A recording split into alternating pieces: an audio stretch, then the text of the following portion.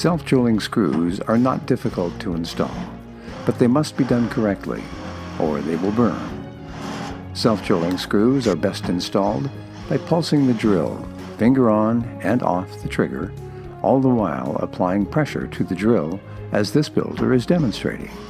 Listen carefully, and you'll hear the drill motor speed increasing and decreasing.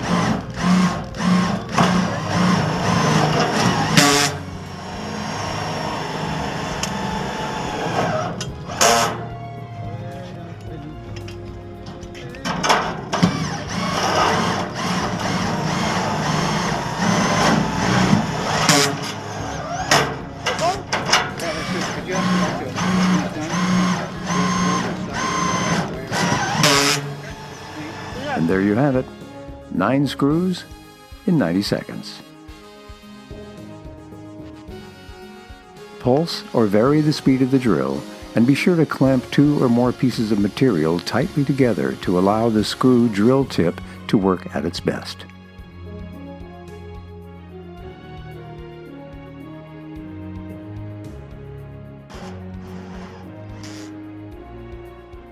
While erecting your building, the occasional self-drilling screw will burn.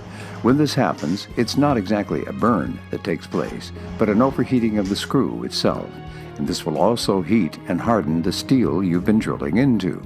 For that reason, it might not be possible to install any screw into that same partial hole.